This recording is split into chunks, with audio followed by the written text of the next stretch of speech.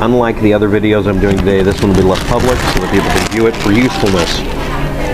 When you're presenting a problem to the Google Help forums, if you believe it's a human causing problems to you, the first thing that will happen is that you will be harassed by the human or groups doing it. Just expect it. Not that I'm quoting any group. Number one. Number two, we're going to be discussing a specific one, terms of use, number 4, section H. What that means is you're being accused of having your channel viewed or a video viewed an unnatural or inhuman number of times.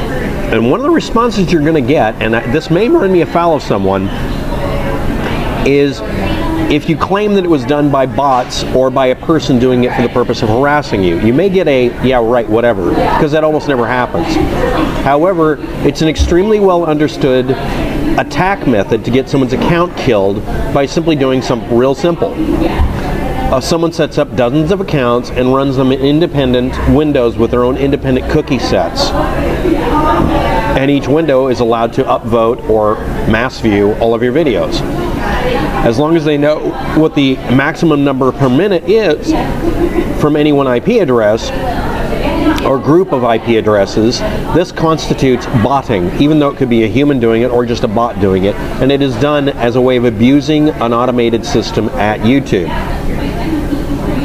That's it. And being able to get rid of this is almost impossible because a person who is actually doing something against the rules is going to claim someone arranged it. The fact is it does happen, but it's very rare.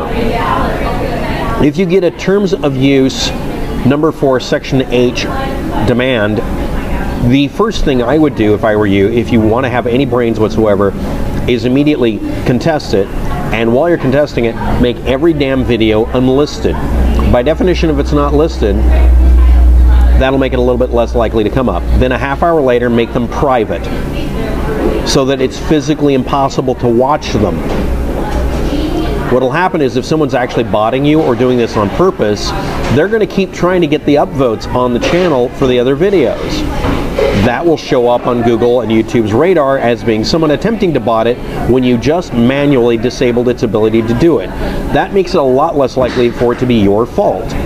Unless you're going to hide your videos and make it to where someone can't do this, your only option is to go in and do the following.